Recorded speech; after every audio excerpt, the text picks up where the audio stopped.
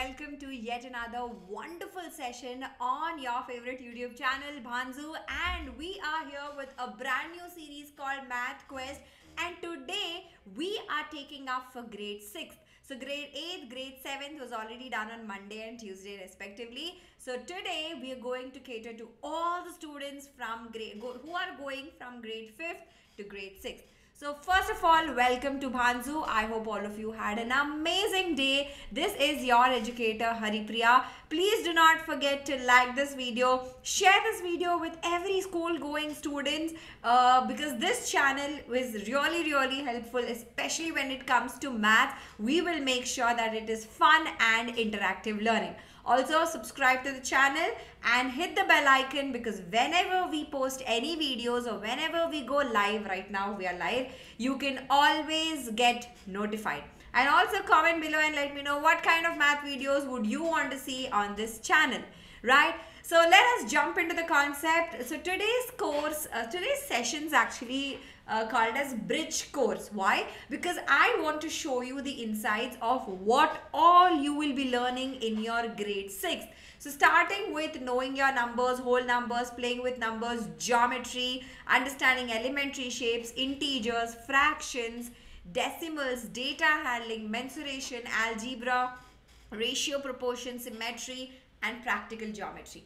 So when you have a closer look at all of these concepts, there's a lot to do with numbers, है ना? Knowing your numbers, whole numbers, integers, fractions, decimals, and all of this comes under number, and there's a lot of geometry involved as well. Now, I would like to start the session with a question. How would the world look like with no numbers at all? Imagine you're getting up in the morning and your alarm clock has no numbers. How would you know what time of the day it is? Or imagine you're cooking something really special. Now, where are the numbers? There's no numbers, no? It'll be like, take eggs, add cup of flours. How many cups? How many eggs? So when you actually look around you, there are so many places that we use maths. Actually, literally every time, everything that we do in our everyday life is just revolving around maths, right? So, why numbers? Why do we need numbers? To represent and count objects, to measure quantities, to compare and arrange in order.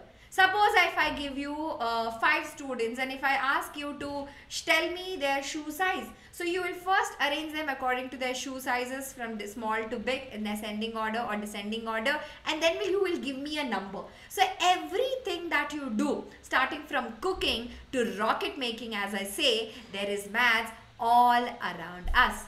So that's why numbers are super duper important. Now, in grade 5, you have learned a lot of basic concepts like addition, subtraction, multiplication, a little of division here and there as well, and a lot of story-based math, right? So today, we're going to quickly brush through all of that and do some amazing puzzles as well. So let us get started. So the first question, guys, is on your screens. An aeroplane travels faster at the speed of 40 kilometers in 1 hour. So there's this super fast aeroplane which travels 40 kilometers in 1 hour. Alright. So what is that we have to find? We have to find how far would the motorboats go in 5.5 hours. So now in 1 hour it is traveling 40 kilometers. Now for how many hours do we want? We want it for 5.5 hours. Now what is this 5.5? So when you look at it very closely, there's something called fractions involved here. Wholes and parts that you have learned in your grade 5. And we're going to learn in detail about this in our grade 6. So I can also write 5 1/2 as 11/2. है ना? So how did you do that? We're going to learn and answer all of that under Math Quest series for grade 6. So don't forget to subscribe to the channel. So now for 1 hour, it's taking 40 kilometers. So in 11/2 hours, how much distance will it travel? So it will be 40 divided by 1. So as you move towards the left, you divide. As you come down, you multiply. So 40 divided by 1 multiplied by 11 by 2. 2 into 1, 2 into 20. So 20 into 11 is going to give you 220 kilometers. So in 5.5 hours, it is ready to travel 220 kilometers. Now what about the next question? The next question is, how much time will it take to go 25 kilometers? Now the relation you will have to change. Now what is given? Your distance is given, that it travels 25 kilometers. It is given that it travels, just a minute, the eraser is just too hard here. So it is given that 40 kilometers it can travel in 1 hour. But how many kilometers do we want it to travel? Just 25 kilometers. So how would we calculate?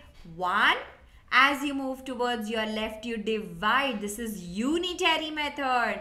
1 by 40. As you come down, you multiply. Multiplied with 25. You can use your 5 table. 5 into 5, 5 into 8. So it takes 5 by 8 hours to travel 25 kilometers. Alright, so there's something called unitary method where they will give you 1 unit ka value and you'll have to find out for X amount of units, or they will give you for X amount of units, they'll give you the value, you will have to find for 1 unit. A unit, 1 unit, that's why it's called as a unitary method, which we will dive deep into. And the amazing part about this unitary method is you don't have to remember formulas once you understand your unitary method. How? We will learn that. Don't worry. Now, there's this beautiful tile flooring that you can see. Now, the first question to you guys here is, how many tiles have been used here? So, I'm going to quickly see your live chat here. So, what do you guys think? How many tiles can you see here? Can someone quickly answer this? How many tiles can you see? Awesome. As you can see, there are 1, 2, 3, 4, 5, 6, 7, 8, 9 tiles are there, right? Now what is happening? If the area of one tile is 8 centimeters square, one tile is 8 centimeters square. The area of a unit tile is given. Now we want to find out the area of the entire region. The entire region is covered with 9 tiles.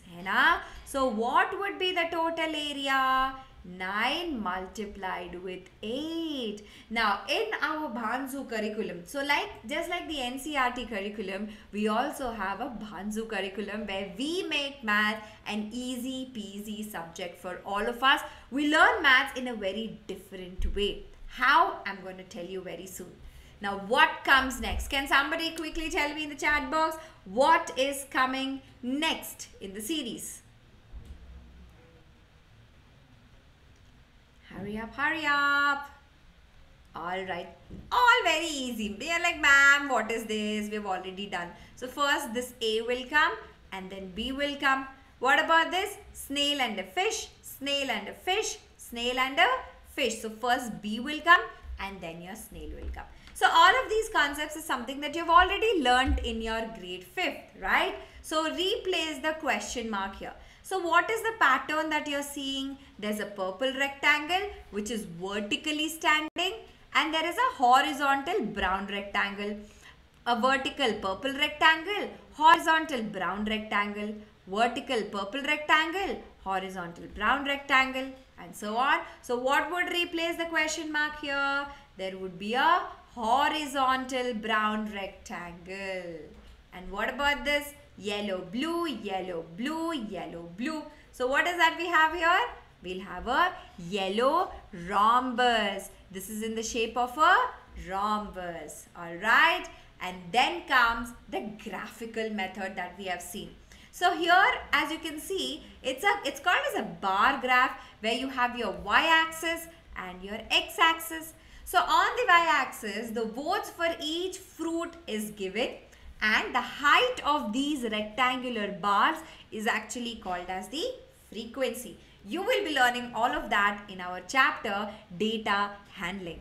Now, which fruit got the most votes? Now, whose length is the biggest? As you can see, the banana's length is the biggest. 8 votes have gone for banana. So, which fruit has the most votes? It is banana, right? And how many more votes did plums get than peaches? How many more votes than plum get than peaches? So peaches have 5 votes, and this is the plum, I hope. Yeah, this is the plum, and plum also got 5 votes. So is there anything more that plum has got? No. So the answer would be just 0. How many more votes did grapes get than oranges? Grape has 6 votes. Oranges has only 2 votes. So how many more votes did the grapes get? You're going to subtract them. So grapes has got 4 more votes than the oranges. How many less votes did pear get than bananas? What is a pear? 5. Bananas, 8. So how many less? 3 less. Bananas got twice as many votes as apples. Is that true? Apples got 4, whereas bananas got 8. So the answer is yes, that's true. Grapes got twice as many votes as oranges. Grapes got 6, oranges got 2. Is it twice? No, it is thrice. Because 2 multiplied with 3 is giving you 6. And then we have few addition questions. Now, if you're watching a recorded version of this video, I want you guys to pause the video, open your, not calculator, stopwatch, and tell me if you can answer each of these within 30 seconds. I'm going to do one here, 20, 10, 30, 40, 41, 44, and 6, 50. There you go. Within 30 seconds, I've solved this question. So, if you also want to learn how did I do that? So let me do one more. 0, 20, 70, 90, 99, 99 plus 3 is going to give you 1, not 2. How did I do this? And where did 99 come from? So if you also want to learn this Bhanzu's way of addition, do not forget to book a free class right now. You can learn all the tricks that we have in our Bhanzu curriculum. You can see that nowhere. I guarantee you this. No YouTube trick will actually be helpful. The method that we do, the method in which we do our addition, we do our multiplication, subtraction and division, you will find it nowhere else. That's my guarantee. Book a free demo right now and you will know what I'm talking about. How can you book a free demo? The link is there in the description box. All you have to do is click on that, enroll. Our team will reach out to you and you can actually experience the power of mathematics, the magic that mathematics has all around us. The next class, we're going to start off with a new chapter. That is the first chapter of your grade 6, Knowing Your Numbers, where we will be talking about a quick introduction, then how do we compare numbers, what are large numbers, and systems of numeration.